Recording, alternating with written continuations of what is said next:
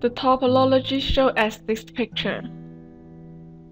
Make sure that router 1 has internet connection, and make a note of the router 1's information. After that, you can set up the router 2 now.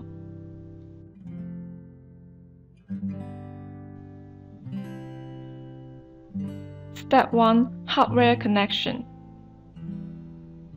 Firstly, power on the router.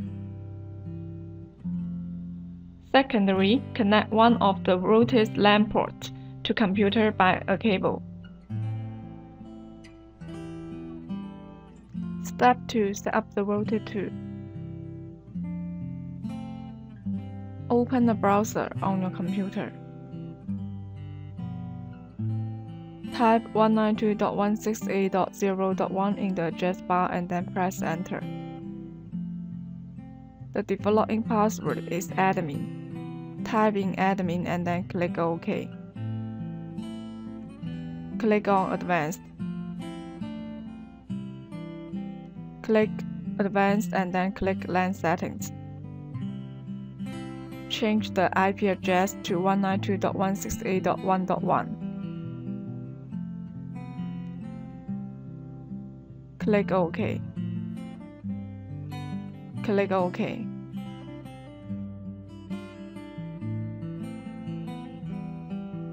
The router will reboot automatically. Please wait a minute.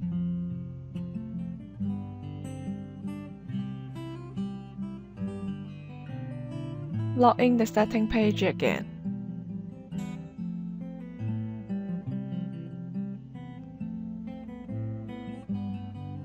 Click on Advanced.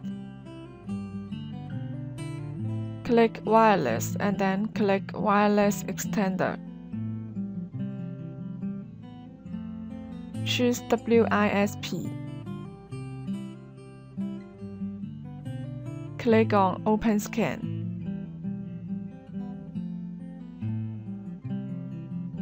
Choose the SSID of your uplink router.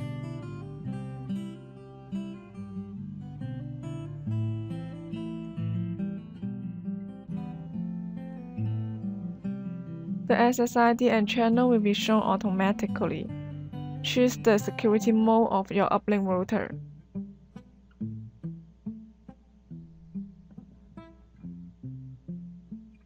Input the security key of your uplink router, and then click OK.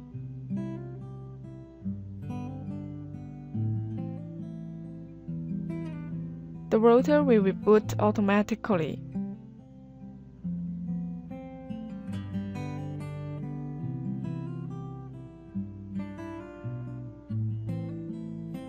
Click on Advanced.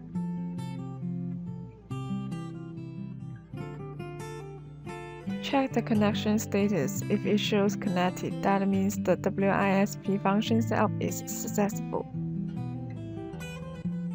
Click Wireless and then click Wireless Basic Settings. After finish WIS settings, default SSID will become secondary SSID automatically.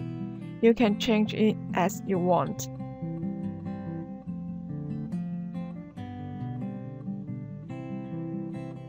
Click OK.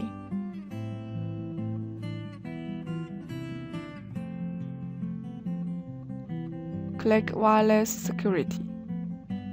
Select the secondary SSID that you have changed just now. Choose the WPA settings as disabled.